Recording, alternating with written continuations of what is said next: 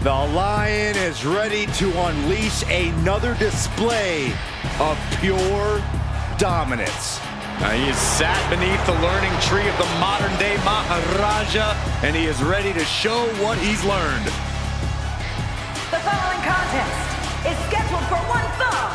Introducing first, representing Indishare from Uttar Pradesh, India, weighing in at 275 pounds, Veer Mahaan! Veer has arrived, and there is nothing to fear but Veer himself. All jokes aside, Veer really is a frightening sight.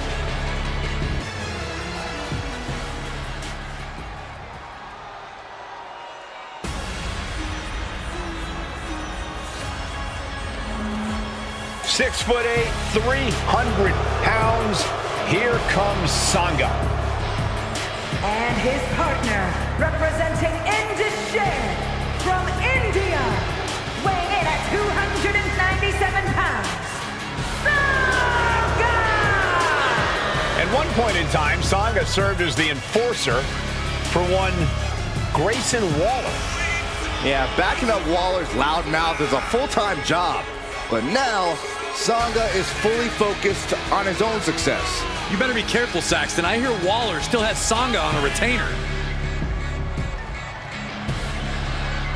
Sanga about to get to work. It might not be pretty, but it will be destructive.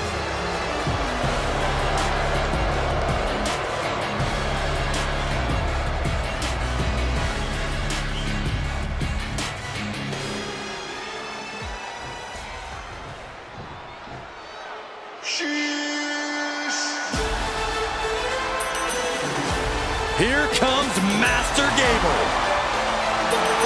And representing the Alpha Academy from Minneapolis, Minnesota, weighing in at 202 pounds, Gable! An amateur legend before joining the ranks of WWE and a true teacher and student of the sport. As athletically gifted and talented in the ring as they come. You know the old adage, Cole, those who can do, those who can't teach?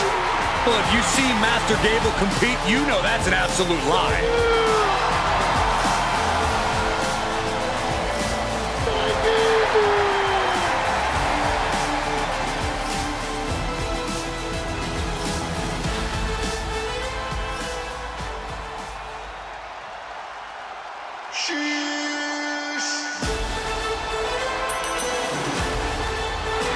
Bigger, better, and more handsome than ever. And representing the Alpha Academy from Superior, Wisconsin, weighing in at 330 pounds, Otis! Otis is laser focused and has destroyed everyone who stepped in his path. Well, Corey, he's not gullible anymore, right? I agree completely.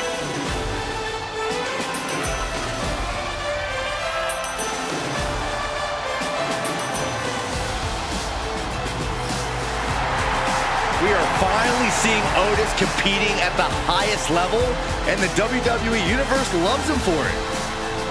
And he always seems to have a beautiful blonde chasing him around for reasons I can't fathom.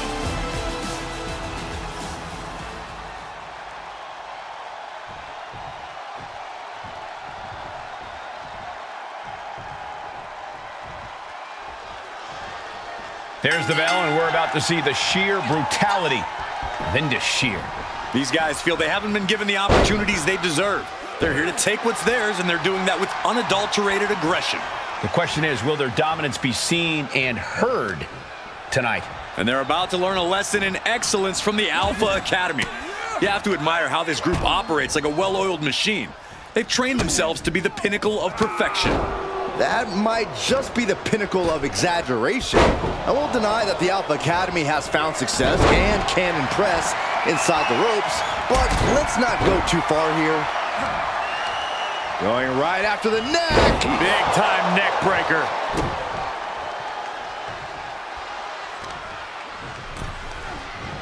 He is looking to do some serious harm. Boom, right across the small of the back.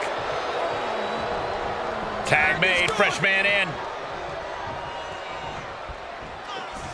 There's some power behind that punch. Ah, jeez.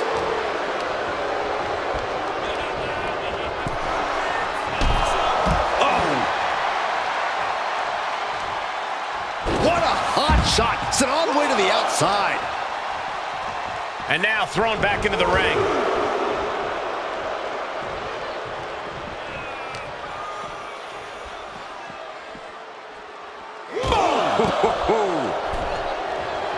Oh, strong impact.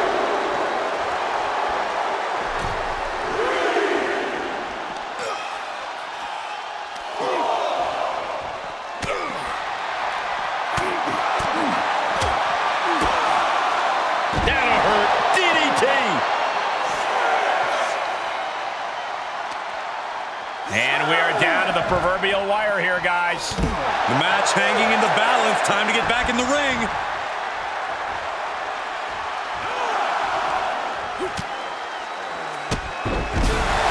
Got it. There's the winners of the tag match. Here are your winners, Gable and Otis, the Alpha Academy. The challenger unable to make it back in time. The ref really had no choice. This match ending by countout is not satisfying to the WWE Universe. I think they may demand a rematch.